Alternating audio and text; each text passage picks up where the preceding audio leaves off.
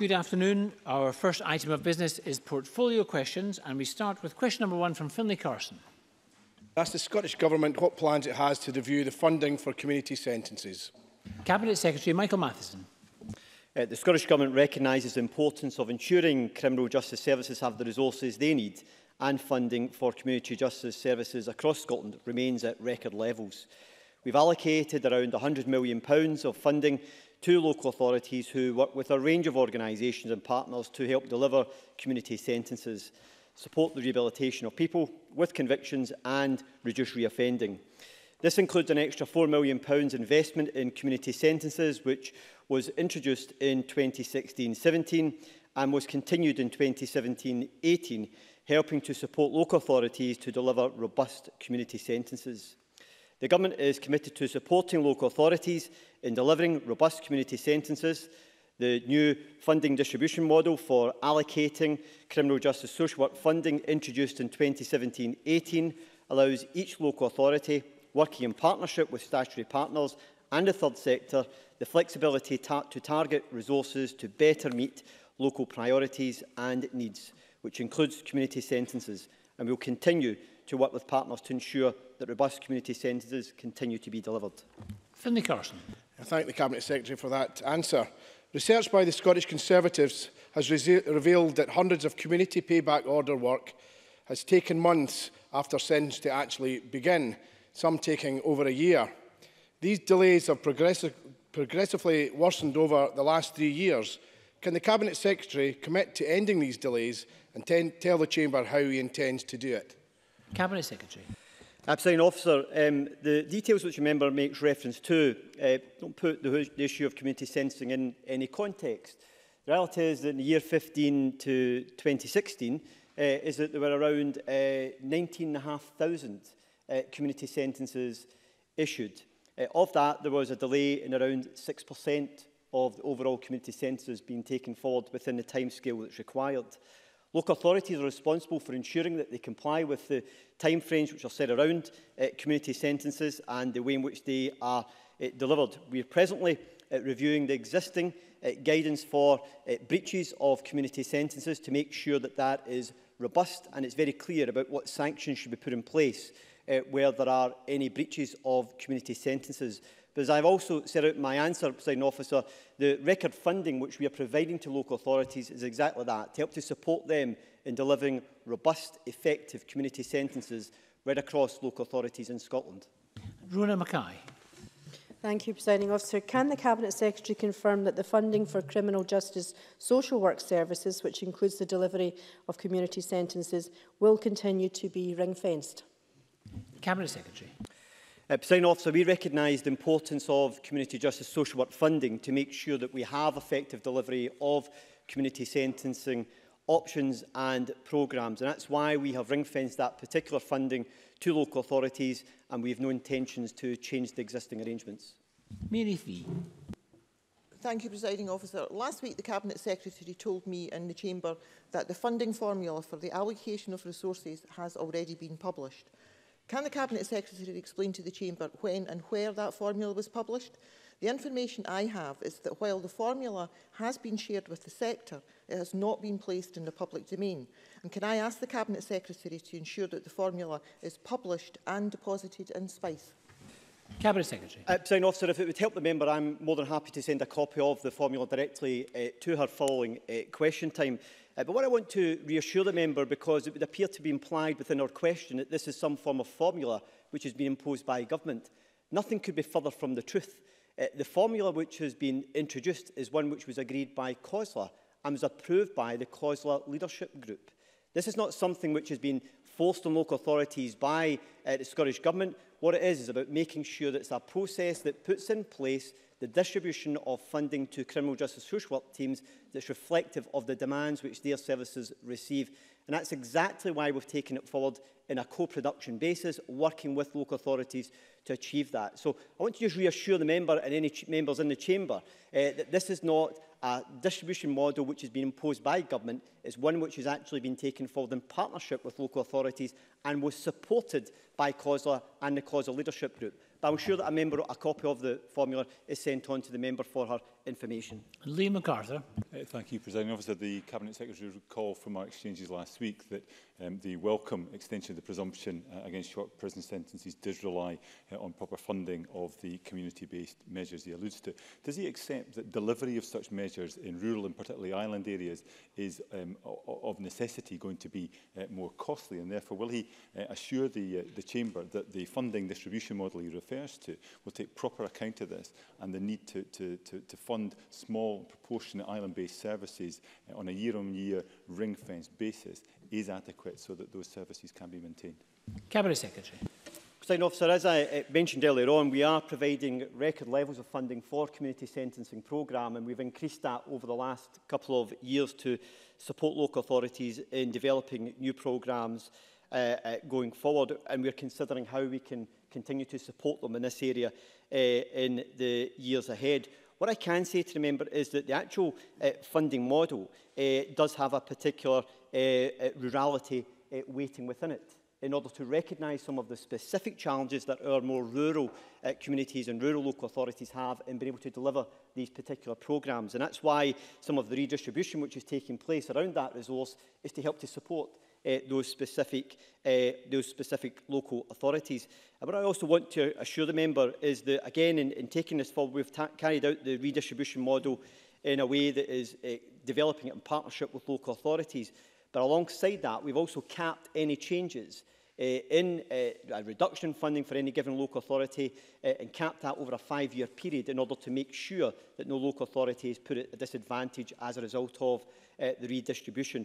But I can assure the member that the new distribution model has a rural weighting within it to recognise some of the specific challenges that can be faced by our rural local authorities. And question number 2, Colin Beattie. To ask the Scottish Government whether it will provide an update on its plans to support community policing during the current parliamentary session. Cabinet Secretary. The Government is committed to supporting our police service. That is why we are protecting the police resource budget in real terms in every year of the current Parliament and have committed £61 million of reform funding in this financial year to support transformation of the service. The Scottish Government's strategic policing priorities, which were laid before this Parliament last October, seek to further strengthen the focus on community policing and inclusion. They underline our expectation that local communities' needs are understood and reflected in the planning and delivery of policing, and that our police service is accessible and responsive to the needs of all people in Scotland. This focus is reflected in Policing 2026, Police Scotland and the Scottish Police Authority's 10-year strategy, which seeks to develop local approaches to policing in partnership with communities across the country. Colin Beattie. Does the Cabinet Secretary agree with me that the Tories' outrageous rules, which leave Police Scotland the only territorial police service in the UK, having to pay millions of pounds in VAT which cannot be reclaimed, needs to end, just as the Tories managed to do for the Highways England and Academy schools, and this in order to ensure Police Scotland can provide the best service possible? Cabinet Secretary. Presiding Officer, I completely agree with the member. Police Scotland are the only territorial police force in the UK that is not able to reclaim VAT, as is the case for the Scottish Fire and Rescue Service. And when it has suited the Conservative Government at Westminster, they have changed the VAT rules in order to suit those particular organisations. So, for example, they changed the rules in order to suit Highways England when it was turned into a national organisation, and also for a number of non-departmental public bodies. When it suited the UK Treasury to change the VAT rules, they've sought to change the VAT rules in order to allow them to reclaim VAT. Presiding Officer, the UK Government are disadvantaging our fire service and our police service here in Scotland by the discriminatory way in which they are going about continuing to prevent Police Scotland and the Fire and Rescue Service from being able to reclaim VAT. That could cost the Scottish public purse some £280 million by the end of this Parliament alone. £200 million for our police service, £80 million for our fire service. It's about time the Scottish Conservatives started standing up for our police officers and firefighters in Scotland, because that's money that should be going into our police and fire service, not into the pockets of the Treasury. Liam Kerr. Thank you, Presiding Officer. In light of reports this week headlined IT system threatens safety of Police Scotland staff, What support are the Scottish Government giving Police Scotland to improve their IT system and ensure that there is an integrated network allowing safe delivery of community policing? Cabinet Secretary. The short answer, Presiding Officer, is that the member shouldn't believe everything he reads in the Daily Mail. As he will be aware, the issue of taking forward the IT system within Police Scotland is a matter for Police Scotland and the Scottish Police Authority.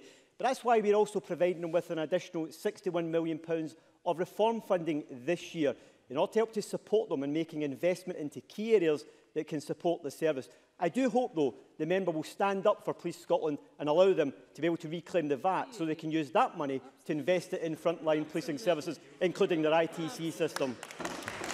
And Clare Baker. Thank you, Presiding Officer. I've been raising the issue of the illegal use of quad bikes and off-road bikes for a number of years in public parks and public paths in Fife, and I would like to recognise the proactive response we've had from the community police in tackling this problem. It has been supported by the excellent work of Kingdom Off-Road Motorcycle Club, who can help achieve behavioural change in this area. What assurances can the Cabinet Secretary give that such collaborative working can be delivered with the community police throughout Scotland? Cabinet Secretary. Presiding Officer, the member raises what I believe is a very good example of the collaborative way in which Police Scotland, particularly at a local level, are working with a range of partners to tackle these types of unacceptable behaviour. That was one of the key areas that we set out in new strategic policing priorities, was to make sure there was a greater focus on inclusive and proactive local work through the police service. That work has been taken forward largely at a national level by DCC Fitzpatrick, who has made it very clear that working in partnership with a range of agencies at a local level to tackle these types of issues are absolutely key to helping to prevent them. But it's not only taking a law enforcement approach to deal with these issues, it's about looking at how you can work with other partners in the local community that can help to support young people who may be engaging in this type of unacceptable behaviour to get into a more productive way in which they can actually participate in what they want to do, but it's not causing a disruption or a risk to the rest of the local community. And that's exactly the type of work that Police Scotland take forward, quite frankly, on a day-in, day-out basis, because the level of policing and the standard of policing which we receive in Scotland is of a very high standard. And I would like to reassure the member that's exactly the type of approach that Police Scotland are determined to make sure they continue to take right across the country as and when it's appropriate. Question number 3, Sandra White. Thank you, Presiding Officer. To ask the Scottish Government what its position is on the use of mosquito devices to deter the gathering of young people. Minister Annabel Ewing. The Scottish Government is opposed to the use of mosquito anti-loitering devices. We do not believe their use is consistent with our approach to tackling antisocial behaviour, and note the UN Committee on the Rights of the Child has expressed concerns over their use and children's right to freedom of movement and peaceful assembly. I thank the Minister for that reply, and obviously you are aware the Scottish Government is aware about the UN Committee on the Rights of the Child to prohibit the use in public spaces of acoustic devices used to disperse gatherings of young people, and in brackets so-called mosquito devices. Can I therefore ask what measures the Scottish Government is taking in light of the UN conclusions? Minister. I thank the member for her supplementary question, and I have actually been taking a number of actions in this regard. I have written to all local authorities and indeed other public bodies such as Transport Scotland, Police Scotland and COSLA to emphasise the government's opposition to the use of mosquito devices, and I've asked for information as to their policies on mosquito devices, and I wait their replies. I am not unsympathetic to those who would take the view that we should look to an outright ban on mosquito devices, but I would say, Presiding Officer, at the present time, there are simply no reliable figures on how widespread or otherwise the use of mosquito devices is in Scotland, and to proceed successfully down a legislative route, we would of course need to show that any legislation is justified as a proportionate response. But we will continue to work in this area and to ingather all information available to us. Question for Clare Adamson. Thank you, Presiding Officer. To ask the Scottish Government, in light of the recent comments by the Lord Advocate, what role community payback and direct reparation with the victims of crime will play in its future plans for the justice system? Cabinet Secretary. Paying back to the community is at the heart of our approach. Community payback orders deliver real benefits for their communities. Over 1.8 million hours of unpaid work were imposed on offenders as part of their CPOs in 2015-16. In addition, Prosecutors have the option of imposing direct measures such as financial penalties, including compensation to victims and unpaid work. This approach is in line with our national strategy for community justice, which sets out our commitment to shifting criminal justice interventions upstream, using the least intrusive intervention at the earliest point. Our vision and priorities for justice in Scotland laid out this government's intention to adopt a more progressive, evidence-based approach designed to prevent and reduce further offending and underpinning our determination to ensure that we live in safe, cohesive and resilient communities. Clare Adamson.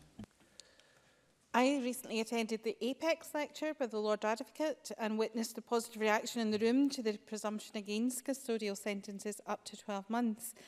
Does the Cabinet Secretary agree with the Lord Advocate when he says prosecutors and courts looked for decisions which were appropriate and proportionate, and that was not the same thing as soft touch? Cabinet Secretary. Presiding Officer, I do recognise that since we've announced our decision to seek Parliament's agreement to increase the presumption of short sentences to 12 months, is that there has been a wide range of support from right across the criminal justice sector to the approach which we're taking.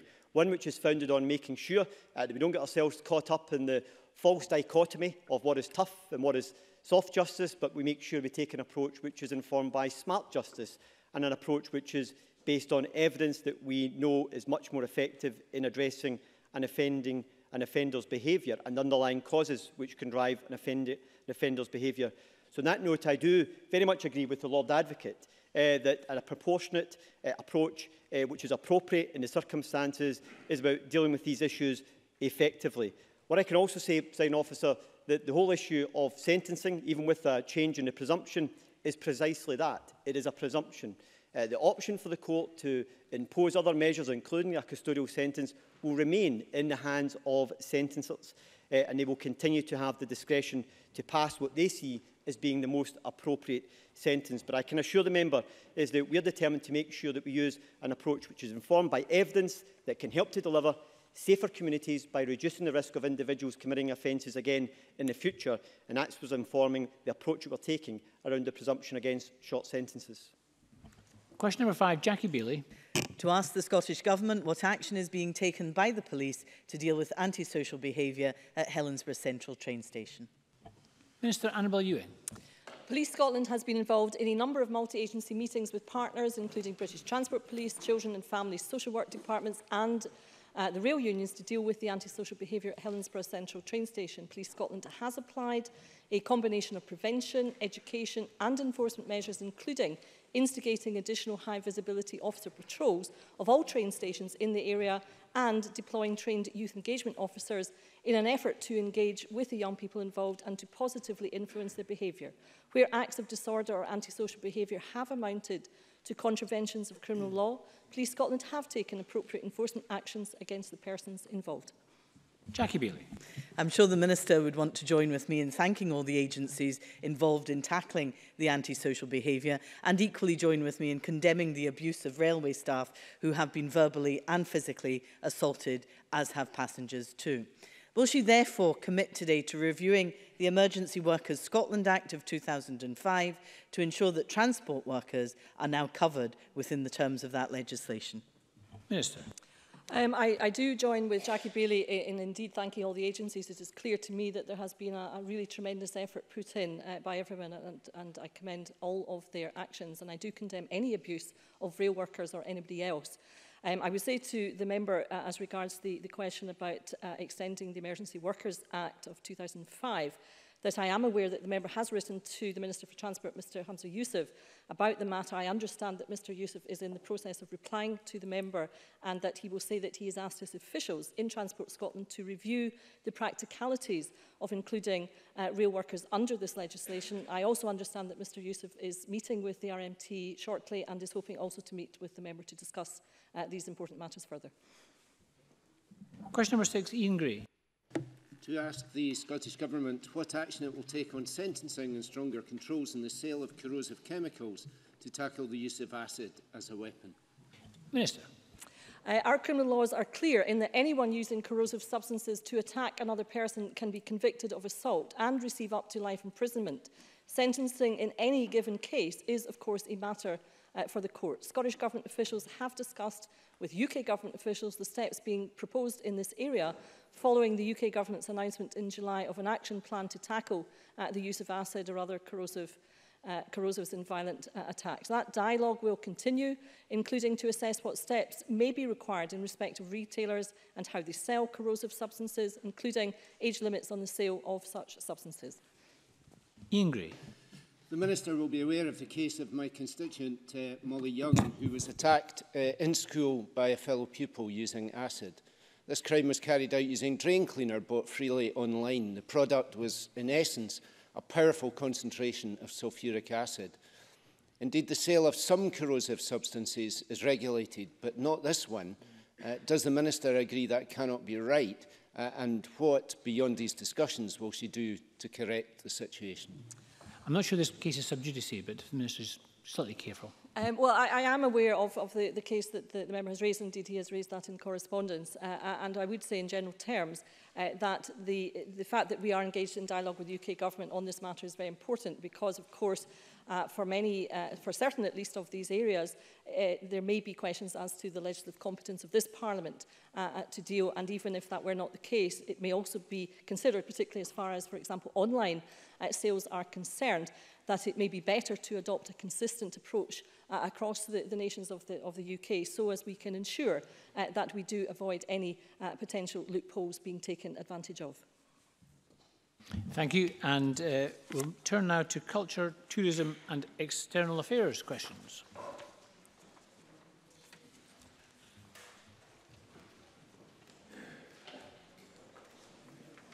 And we'll start with question number 1 from Andy Whiteman. To ask the Scottish Government what its position is on whether the financial arrangements governing the management and maintenance of the Palace of Holyrood House are fair and equitable in terms of public funding. Cabinet Secretary Fiona Hislop. As the member is aware from answers to written questions, there is a long-standing Memorandum of Understanding dating from 2000 which governs the management and maintenance of the Palace and which is now due for review. The financial arrangements will be considered during this review by all parties to the memorandum. Andy Whiteman. Last year, Historic Environment Scotland incurred £890,000 in staffing costs, partly to reimburse the Royal Household for staff employed by the Royal Household. Can the Cabinet explain why funds voted by this Parliament are used to pay for members of staff employed by the Royal Household? Last year also, the Royal Collection Trust received all of the £4.2 million in income from visitor charges. Given that this income was historically apportioned between the Secretary of State for Scotland on the one hand and the Royal Household on the other, can the Cabinet Secretary explain why her department is now spending public funds on the Palace while receiving none of the visitor income it historically kept offsetted expenditure, and why these financial matters are not covered in the Memorandum of Understanding? Well, I think it's appropriate that the memorandum is reviewed now. We have Historic Environment Scotland, a new agency, a new NDBB responsible.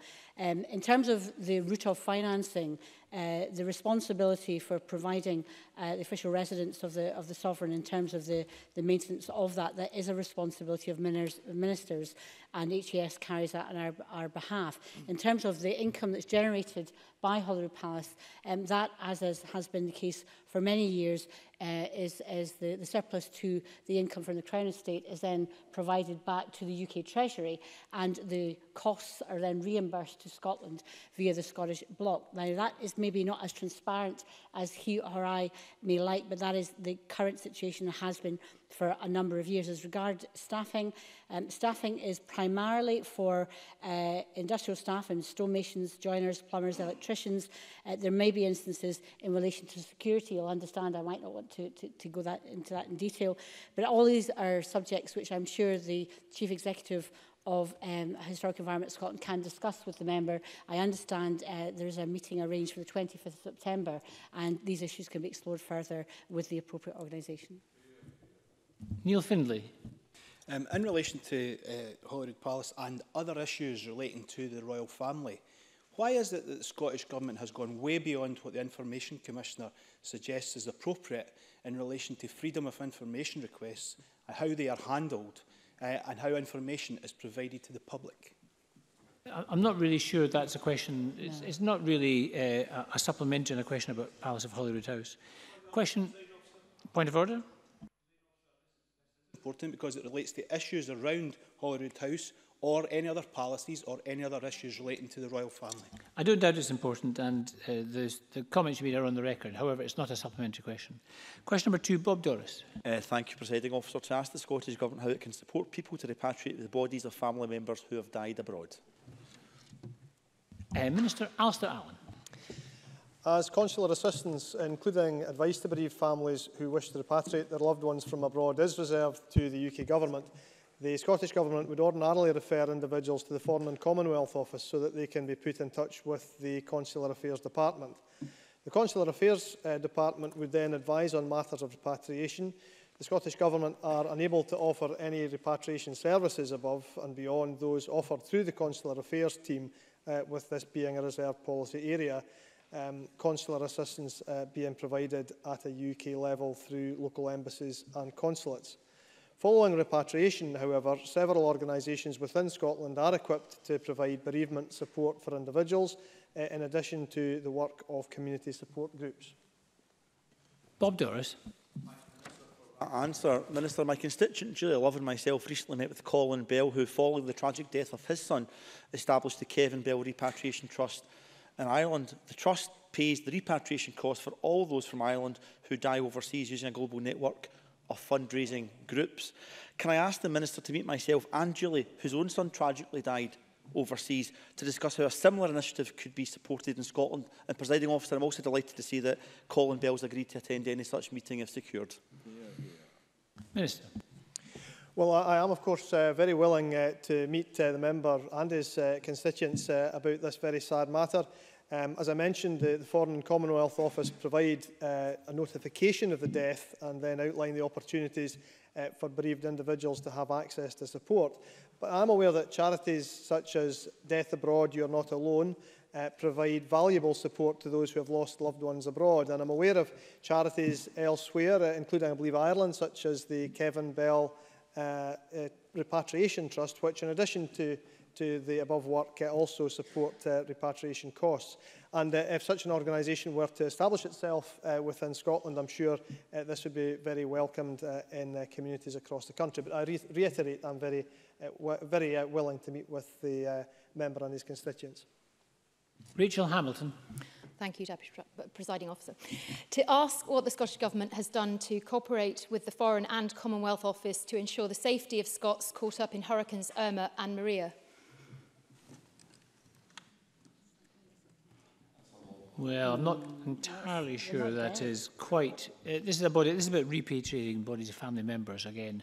I think it's not entirely supplementary. Question number 3, Alexander Burnett. Thank you. To ask the Scottish Government what efforts it is making to support the winter tourism industry. Cabinet Secretary Fiona Hislop. The Scottish Government is committed to supporting the winter tourism industry in Scotland. In the last 5 years, the Scottish Government has allocated nearly £11.5 million to the development of winter tourism. In addition to Scottish Government's financial support, our enterprise agencies, Scottish Enterprise, provide business advice to and account manage a number of enterprises that operate in the winter tourism sector. And Visit Scotland has been working with the winter tourism sector to extend the tourism season and encourage visitors to travel to Scotland during the winter months. Thank the Cabinet Secretary for that answer. In the news this week, we have seen reports that the longest lasting patch of snow in Scotland, known as the Sphinx, is about to melt away from the Highland hillside for the first time in more than a decade. Now, although beyond the control of the Scottish Government, can I ask if it will be bringing in place specific support measures for the winter tourism industry for when snowfall levels are poor? Thank you. I would also note that the member has notified the Chamber of his register of interest here. Cabinet Secretary. Thank you. I also saw that and it is concerning, as obviously the climate change impacts can have effects on a number of areas. Obviously, there's been variability in the level of snow over recent years. And so, therefore, looking at diversification is important, and that is part of the engagement as well. I also would say that for the first year, Visit Scotland has worked with North American travel agencies in particular to bring forward tourism and visits, encouraging people to come at different times of the year. But clearly, variations in terms of what can be done in relation to artificial snow is a matter for the industry. But I am enthusiastic that we can continue our winter sports. Unfortunately, snow is and whether it's reserved. I can't take account of that. But I do think that there has to be active responsibility for what we can do in terms of diversification and indeed the work that Visit Scotland is carrying out to encourage, particularly from the North American visitors, opportunities to come and encouragement to come, not just in the summer months, but in the winter months as well. Lewis MacDonald. Despite the Cabinet Secretary's view that the weather is reserved, will she accept that there are opportunities for diversification, both in promoting alternative outdoor activities in areas which have a strong existing offer in terms of winter sports, but also in terms of promoting city breaks? She may have seen today that both Edinburgh and Aberdeen featured among the top 10 city breaks identified by laterooms.com in a survey published today. And will she tell us what more can be done to promote city breaks in Scotland during the winter months in the years ahead? Cabinet Secretary. Well, clearly City Breaks are a great opportunity for Scotland, and that's why some of the support for the winter festivals in particular has embraced not just Edinburgh but other cities elsewhere, and extending the season and looking at what we can do from St Andrew's Day right through to Burns Night as well. And in terms of what we can try and do with active sports that are not necessarily snow-related, I visited the Seven Stains down in the south of Scotland looking at some of the mountain biking opportunities, and clearly in terms of the attractions of Scotland, we have just been voted the most beautiful country in the world by Rough Guide voters, and our country is not just beautiful in the summer but all year round, and the sheer drama of some of our locations, particularly during the more, I suppose, the winter period, can also be promoted, particularly for many visitors who come because we don't have all year sun, and they're trying to get away from what can be very oppressive circumstances in their own country. Question number 4, James Kelly.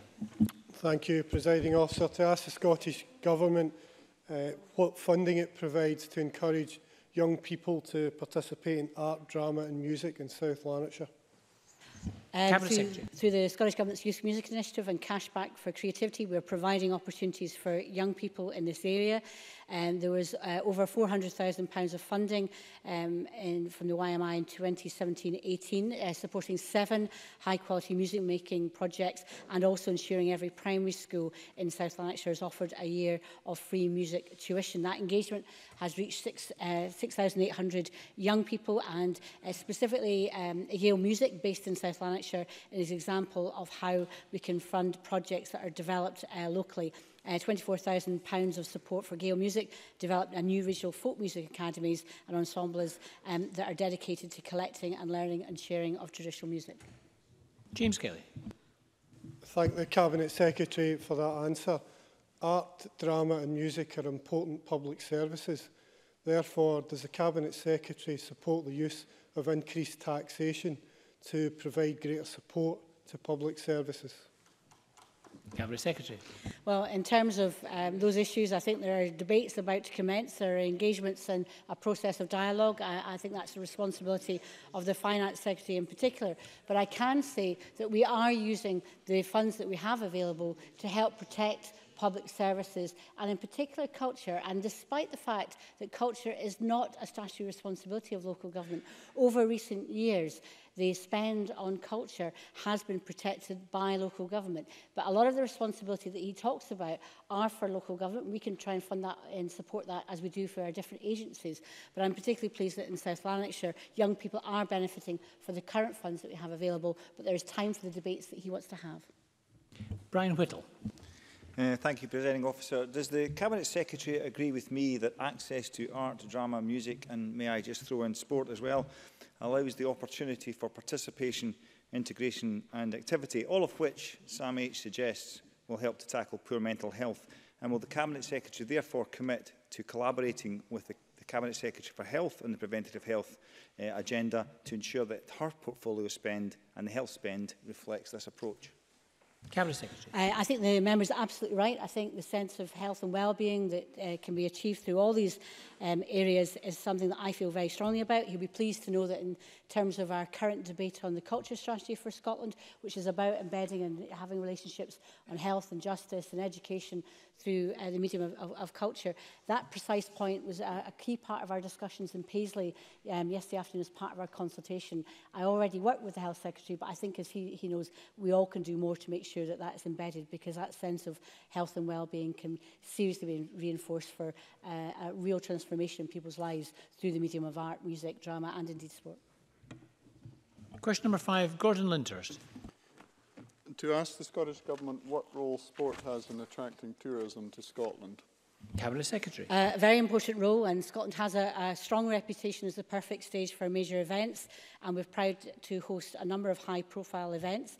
2014 Commonwealth Games welcomed visitors from across the world, an estimated 600,000 ticket buyers from outside Scotland. The World Gymnastic Championships were a great success in 2015, and just last month 17,000 spectators enjoyed the World Badminton Championships in Glasgow. There are more than 200,000 tickets for next year's European Championships on sale, and a potential television audience of over 1 billion, I should correct myself, 1 billion will see what Scotland has to offer from the streets of Glasgow, and also 3 days of road races, stunning Loch Lomond for the open water swimming, and the renowned Glen Eagles for golf. Obviously, as the home of golf, golf tourism itself is worth £286 million annually, and the Scottish Government supports events such as the Scottish Open, Ladies Scottish Open and the Open Championship. Gordon Lyndhurst. I thank the Cabinet Secretary for that answer. If I might focus on one aspect of it, the Barclay Review on Business Rates has called for rates relief to be removed from some of Scotland's golf courses that currently receive rates relief, including ones that attract tourists to Scotland. The Cabinet Secretary for Finance will be currently considering this option. Is the Cabinet Secretary concerned about the potential effects on tourism to Scotland if business rates are dramatically increased for some of these courses, which could lead to higher green fees and indeed closure of courses altogether? Cabinet Secretary. The Cabinet Secretary for Finance is sitting next to me. He has responded in part to the Barclay Review and also will be considering other aspects in relation to golf. People come for the quality of our golf. High net travellers come to participate in golf tourism. It has, as I said, £268 million in terms of the net value it provides. Clearly, Barclay has assessed this. The member himself can make representations himself, but clearly in terms of what we can have on offer, we've got to drive forward that agenda for tourism. But I would think that he has to reflect on what the equity and the equitable response is when Scotland has got challenges in business rates, and what is fair and what is appropriate. Richard Lyle. Officer, can the Cabinet Secretary outline what value the Scottish Government places on Scotland hosting major sporting events, and what impact this has had on the tourism industry, and what other events do we have to look forward to in the coming years? Cabinet Secretary. Of time, I did reflect earlier on about the economic impact. Looking forward, we've got the European Championships, as I said, in 2018, and the World Junior Curling Championships in 2019, the Solheim Cup, and the European Indoor Athletics Championships. A lot of hard work goes into securing those bids and those events, but it has an impact on tourism as well. Question number 6, Joanne Lamond.